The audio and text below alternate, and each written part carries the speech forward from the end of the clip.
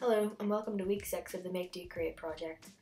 We've spent the last 5 weeks looking at different kinds of animation and learning the principles behind how you create them. We've showcased how animation in different forms takes different skills and techniques to create, and maybe one in particular was extra interesting to you. This week we still have 2 principles to learn, and these are called solid drawing and appeal. I'm going to start today by going through the last 2 principles, and once we're armed with all 12, we're going to really try to apply them to an animation. So let's start with solid drawing.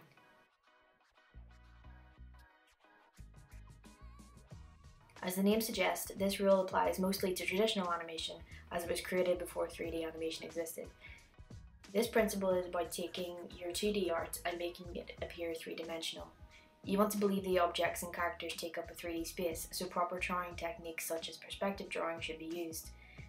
2D animators often had 3D sculptures of their character to help this 3D visualization. These of course apply to 3D animation as well. The 3D part is taken care of course, but this rule should also take into consideration the poses of your character, having strong lines of action, twists and weight, so your character won't look wooden or flat. And the last principle of animation is called appeal. What people find appealing differs for everybody of course, and appeal goes deeper than just their outward appearance. Having an appealing character doesn't necessarily just mean having a really good looking, realistic character, but perhaps you think about what your character's traits are and then how you can portray them through its design. It also helps to have a diverse range of interesting looking characters. If you look at the Incredibles family, for example, all of them look entirely different even though they're part of the same family. Their appearance and appeal correlates not only to what their superpowers are, but also their personality and role within the family. Helen is a mother who has to be flexible, Violet is shy and not yet confident, and Jack doesn't have any defined powers because he's full of potential. And I believe that is number 12 and the conclusion to all our basic principles of animation. Even though these 12 principles are numbered, that doesn't mean that you have to apply them to your work in that order and then check them off a list. When applying these rules, you'll be jumping back and forth when you need them. Like, you'll be conscious of having suitable staging and correct timing throughout, but you might only use squash and stretch and exaggerate in a few places. They're really a reference that you can look back on if you think your animation needs some improvement or to be pushed further.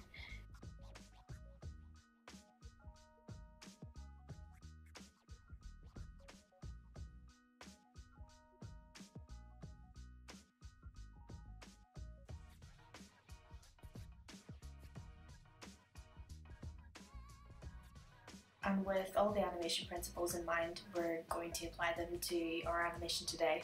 In the background I've just been drawing out a little character, which is a dragon who's staring at his little barbecue here.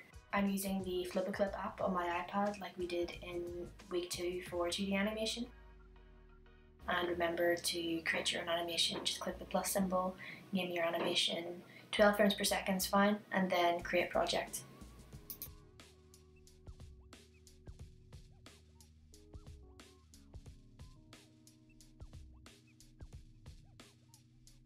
And we're starting off today's animation with solid drawing. I did a very rough sketch of the character in grey, and now I'm just going over it in black, just keeping the details that I want and making the lines a bit more clean. So solid drawing is one of the things that you'll be trying to maintain throughout the entire animation, as well as staging. I've also at the same time set up the stage for this character. Remember, staging is what we want the audience to look at, so he's obviously the main character and is taking up center stage, as well as the little barbecue, which is going to be the primary object that he's going to be interacting with.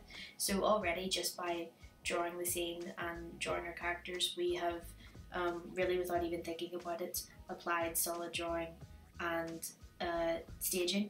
And also I tried to make this character look quite cute and friendly, so I guess I was trying to put a little bit of appeal into the character as well.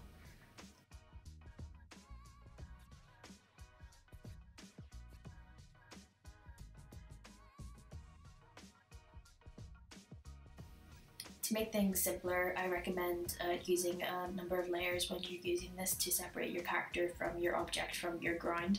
I made a background layer to put the ground in, and I believe the ham on barbecue is on a different layer, just because we're going to be doing a lot of selecting of the characters and the body parts, so it helps to not select the entire scene at the same time.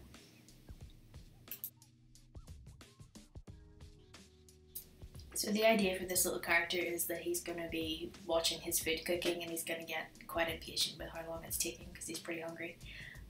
So what I'm doing now is I just selected with the lasso tool the character and copied that character and pasted it onto the second layer, so you can see that the first layer is showing through with the onion skinning, so we can reference it while drawing our second layer here, our second frame rather, and you can switch back and forth and see a little movement there. So he's just staring at his food longingly. And for the stuff like the horns, his little ears and the spines, I'm going to be doing the majority of the next frames without including them, just because his head is going to be moving so much, and putting on stuff like spines and little extra details like that, it's going to be cumbersome each time around. So I recommend doing the main body parts first and then going back and adding in all the little tiny details afterwards. And that also applies to the objects that you're drawing. I'm just focusing on the dragon right now. There's no need for me to draw the barbecue each frame. I can come back and add that in later when I'm concentrating on its animation, but I'm just concentrating on the dragon's animation for now, so that's the only character that I'm drawing at the moment.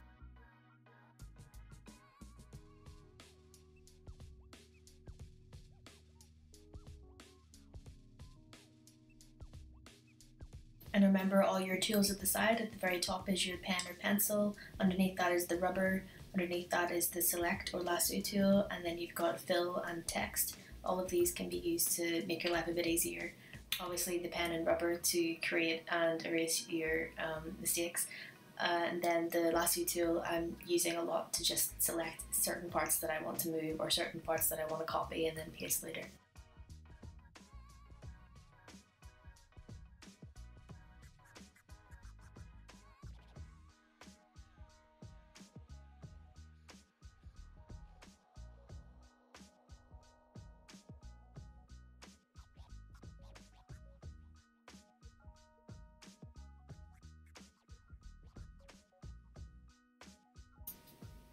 So we're on frame 5 now, and I'm using pose to pose to sort of map out the little actions that this dragon's doing, and then that'll help me later. Once I get the main actions down, I'll go back and do the in-betweens for this character.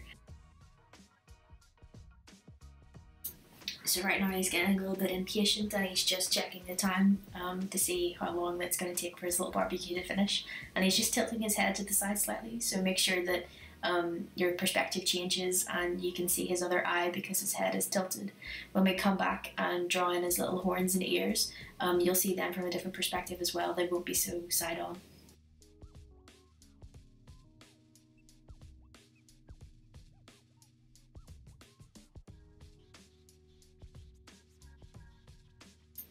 And here I'm just making really small adjustments to his claws, just to make it look like he's tapping his fingers after he looks at his watch.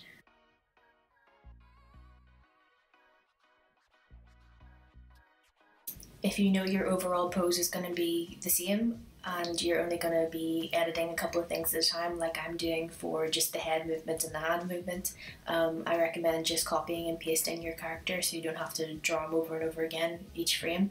I'm just doing that by tapping the copy icon and then the paste icon.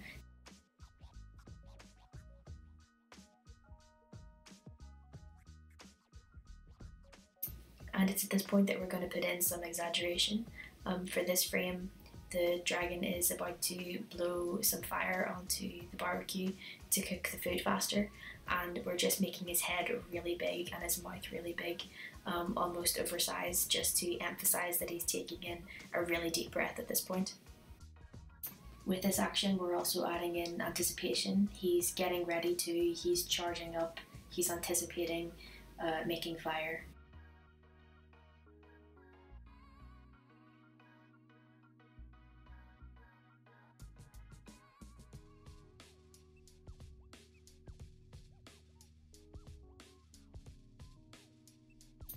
And here it's coming back to timing. We're going to have less frames in between the really big headed pose and the pose leaning down towards the fire.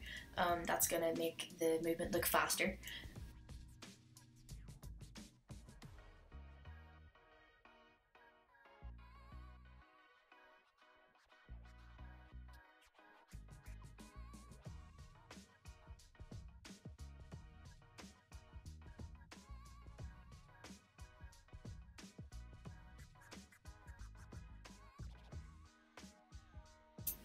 And remember to use your timeline just to check your progress. I'm just checking the little poses here to get the general gist of where we're going.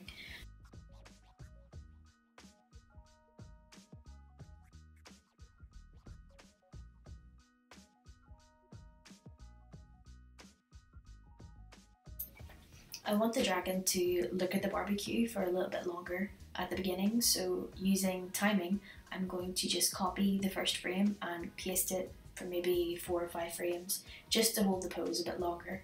And you can do that simple enough by going into the frames viewer, and you can click the frame that you want to copy symbol, and then paste forward symbol, and you can paste that as many times as you want, and it'll just very quickly put it into your timeline for you.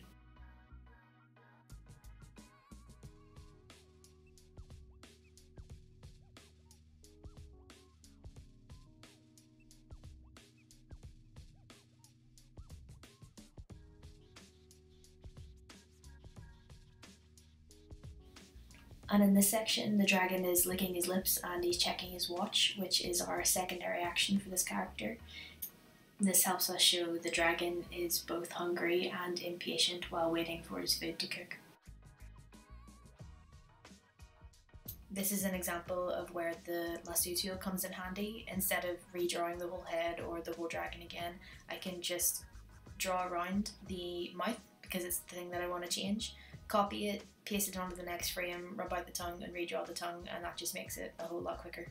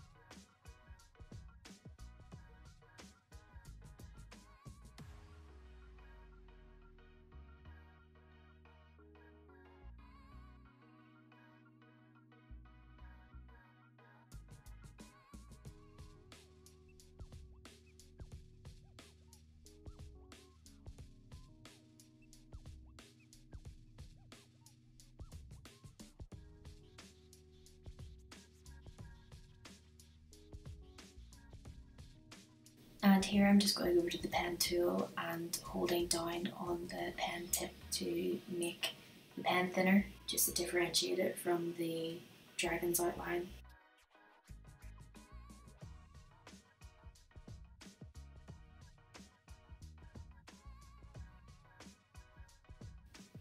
There's actually a bunch of stuff happening with the dragon spit. I'm doing some straight ahead animation by just drawing one frame directly after another. There's some slow in when the drool is slowly dangling off the chin, and some stretch as it drops off the chin, squashes back into a droplet and squashes further when it hits the ground. There's also some timing happening. I'm spacing the droplets further apart as they fall faster before they hit the ground. So who knew that dragon drool could be so complex in animation?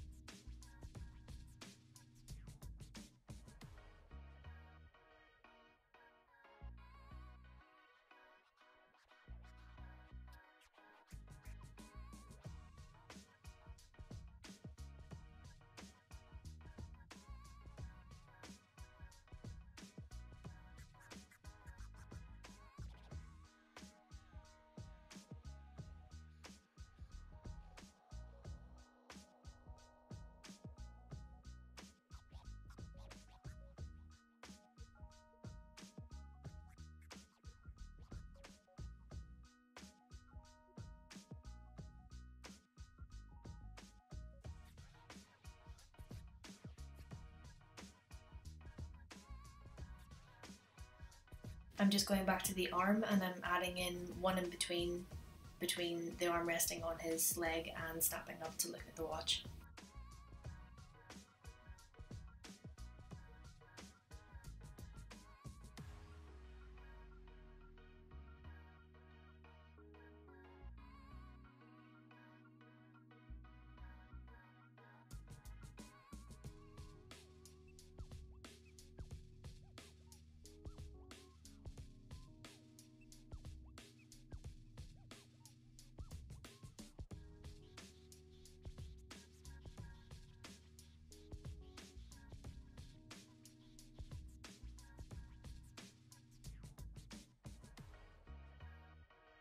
Sometimes when we're applying overlapping action and follow through, we can refer to it as drag, and that's sort of the case here with the very tip of his nose. It's dragging behind the rest of the head as he's throwing his head back up. So while we're stretching his head out, the tip of his nose is going to follow through and catch up with the rest of his head once he's stopped again. So it's sort of two things at once.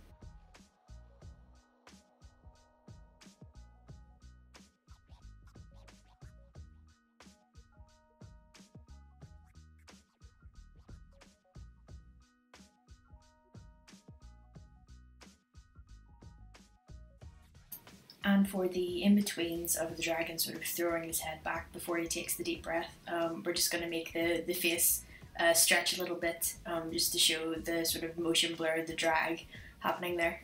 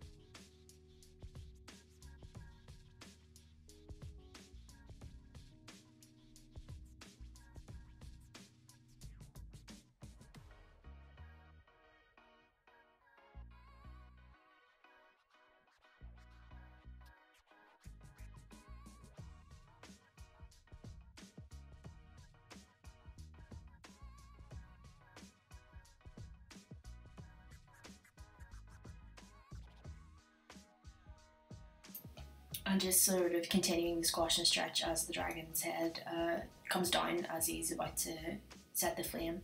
I just sort of clip the nose off the front and then use the lasso tool to rotate and move it up a wee bit, and then just sort of making like a stretchy bendy nose out of that by connecting the dots after. We also want to make sure, no matter how fast the character's head is moving, that we're following arcs. With any swooping action like this, when we're moving the character's head down, it's not just directly under the previous head position, it's slightly forward and then down and slightly forward again, following a sort of a swooping arcing motion.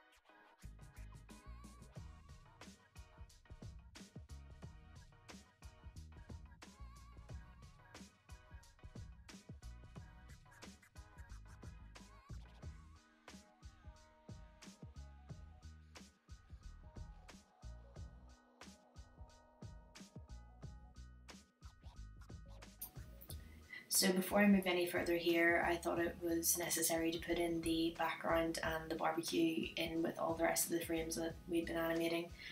This process was a little bit long. Luckily we don't have hours and hours of footage to go through, but I went into the background layer and copied it and then pasted it onto all of the layers where it was missing, and then that let me see that I sort of overshot the distance that the dragon's head went forward. So I just made the dragon's neck shorter so that he wasn't overlapping with the barbecue.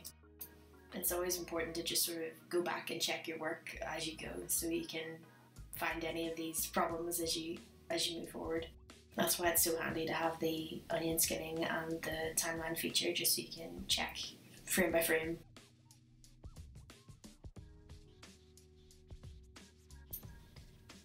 And since fire is sort of an unpredictable and natural element, we can just use straight ahead animation for this, keeping it simple with squiggles, having it very gradually come out from the dragon's mouth, and then with each frame just sort of engulf the whole ham.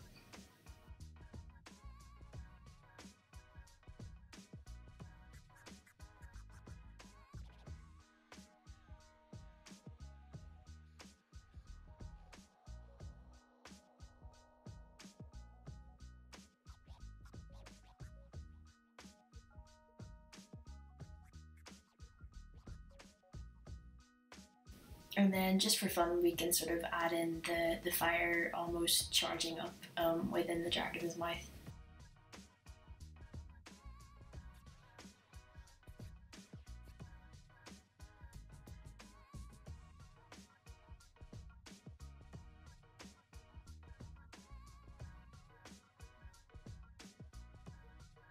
And here I'm just going to go in and rub out the outlines of the ham where the fire is engulfing it, and then went in and coloured in the ham with the pencil just to make it look burnt.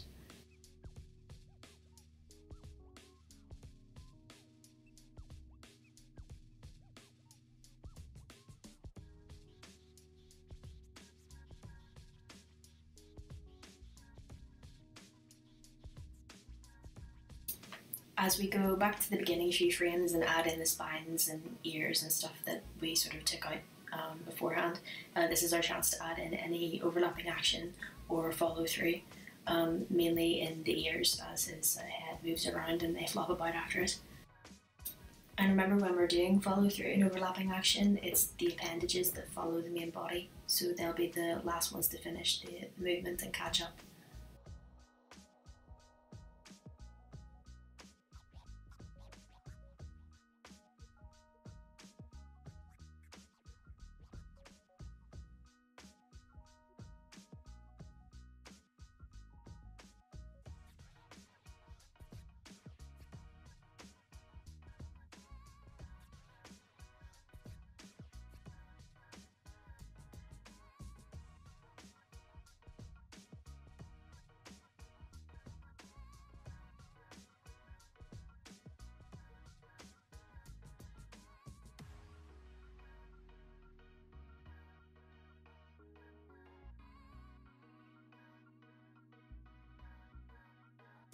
This is the time that I'm making use of the copy paste tool to just copy paste in the horns and the spines wherever they remain still.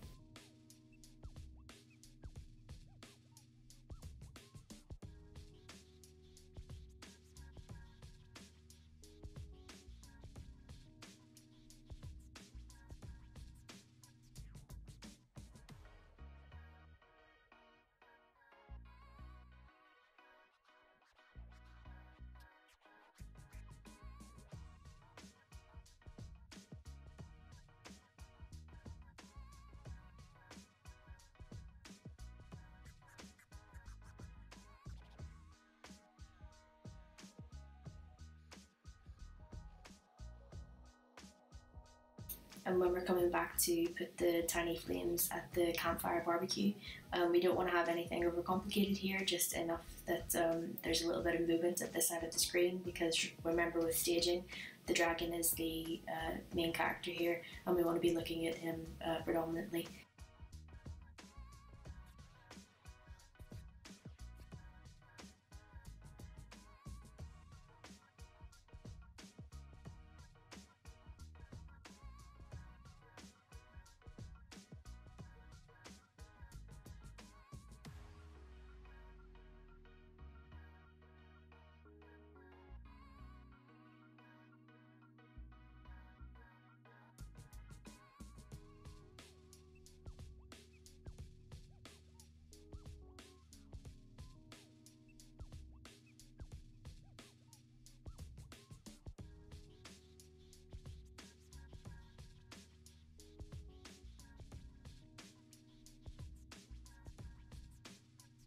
And once you're happy enough with your animation, you can save it by going to the top right menu and selecting Make Movie, and you get to name it. And if you hit Make Movie, it'll render, and then that'll give you a chance to upload it somewhere that you like, or just save it to your device.